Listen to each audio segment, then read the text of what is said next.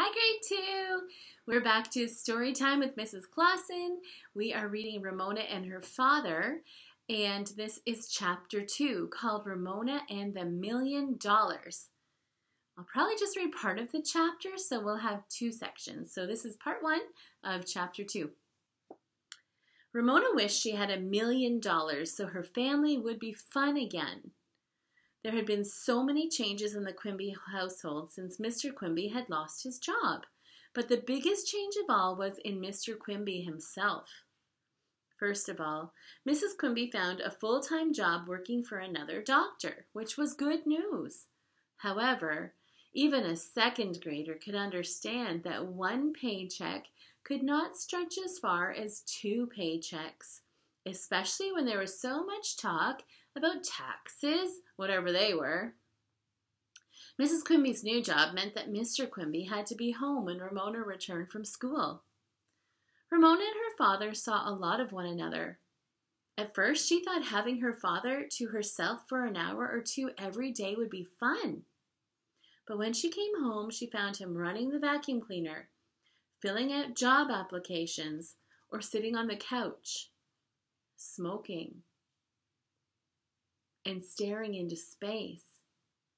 He could not take her to the park because he had to stay near the telephone. I think this is before they had cell phones, guys. Remember, this is like an older story. Someone might call to offer him a job, so Ramona grew uneasy. Maybe he was too worried to love her anymore. One day, Ramona came home to find her father in the living room drinking warmed-over coffee, smoking, and just staring at the TV set. On the screen, a boy, a couple of years younger than Ramona, was singing, "Forget your pots, forget your pans, it's not too late to change your plans. Spend a little, eat a lot, big fat burgers, nice and hot, at the nearest Whopper Burger." Ramona watched him open his mouth wide and bite into a fat cheeseburger with lettuce and tomatoes spilling out of the bun, and thought wistfully of the good old days when the family used to go to the restaurant on payday, and when her mother used to bring home little treats like stuffed olives or cinnamon buns for Sunday breakfast, or a bag of potato chips.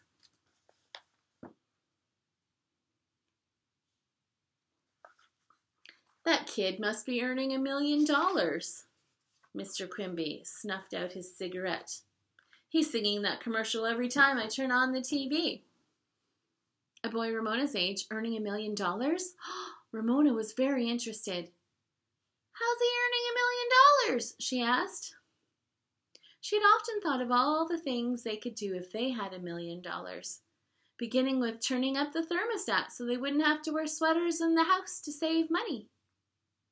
Mr. Quimby explained, "Well, they make a movie of him singing the commercial, and every time the movie is shown on television, he gets paid. It all adds up." Well, this was a new idea for Ramona. She thought it over, and she got out her crayons and paper and knelt on a chair at the kitchen table, singing a song about hamburgers wouldn't be hard. She could do it herself. Maybe she could earn $1,000,000 like that boy, so her father could be fun again. And everyone at school would watch her on television and say, "There's Ramona Quimby. Oh, she goes to our school." $1,000,000 would definitely buy a cuckoo clock for every single room in her house. Her father wouldn't even need a job, and the family could go to Disneyland. "Forget your pots, forget your pans," Ramona began to sing as she drew a picture of a hamburger and stabbed little yellow dots all across the top of it for a sesame seed bun. The $1,000,000. The Quimbys could eat in a restaurant every day if they wanted to. After that, Ramona began to watch for children on television commercials. She saw a boy eating bread and margarine when a crowd suddenly appeared on his head with a fanfare of ta-da music. She saw a girl who asked, "Mommy, wouldn't it be nice if caramel apples grew on trees?" And another girl who took a bite of his cereal and said, "It's good," and giggled. There was a boy who asked at the end of a wiener commercial, "Dad, how do you tell a boy hot dog from a girl hot dog?" And a girl who tipped her head to one side and said, "Pop, pop, pop, pop, pop," as she listened to her cereal. Children crunched potato chips, chomped on pickles, gnawed at fried chicken. Ramona grew particularly fond of the curly-haired little girl saying to her mother at the zoo, "Mommy, look, the elephant's legs are all wrinkled up just like your pantyhose." Ramona could say all those things. Boys and girls, have you ever noticed commercials? I know we did when we did media literacy. We looked at a lot of commercials. So think about if you were in a commercial. What kind of commercial would you like to be in? And if you're noticing, if you're watching something on TV or on your device, notice commercials. Notice the kids in them and wonder, could you do that? Would you want to do that? Ramona began to practice.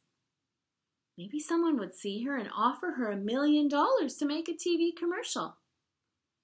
On her way to school, if her friend Howie did not walk with her, she tipped her head to one side and said, "Pop, pop, pop, ha!" and giggled to herself. It's good, ha!" she'd giggle. Giggling wasn't easy when she didn't have anything to giggle about, but she worked on it. Once she practiced on her mother by saying, "Mommy, wouldn't it be nice if caramel apples grew on trees?" She had taken to calling her mother Mommy lately, because children on commercials always called their mothers Mommy. Mrs. Quimby absent-mindedly answered her and said, "Not really. Caramel's bad for your teeth." She was wearing pants, so Ramona could not say that little line about the pantyhose. Since the Quimbys no longer bought potato chips or pickles, Ramona found other foods like toast and apples and carrot sticks to practice good, loud crunching on. When they had chicken for dinner, she smacked her lips. "Mwah, mwah, mwah." "Ramona," said Mr. Quimby, "your table manners grow worse and worse. Don't eat so noisily. My grandmother used to say, a smack at the table is worth a smack on the bottom." Ramona, who did not think she would have liked her father's grandmother, was embarrassed. She had been practicing to be on television, and she had forgotten that her family could hear.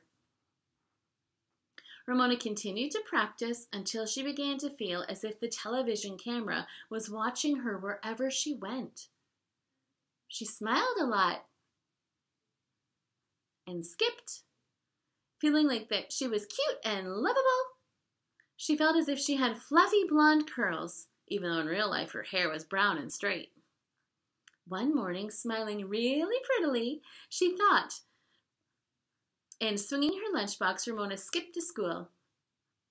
Today somebody might notice her because she was wearing her red tights. She was happy because this was a special day, the day of Ramona's parent-teacher conference. Since Mrs. Quimby was at work, Mr. Quimby was going to meet with Mrs. Rogers, her second-grade teacher. Ramona was proud to have a father who could come to school. Feeling dainty and curly-haired and so adorable, Ramona skipped to her classroom. And what did she see but Mrs. Rogers with wrinkles around her ankles? Ramona did not hesitate.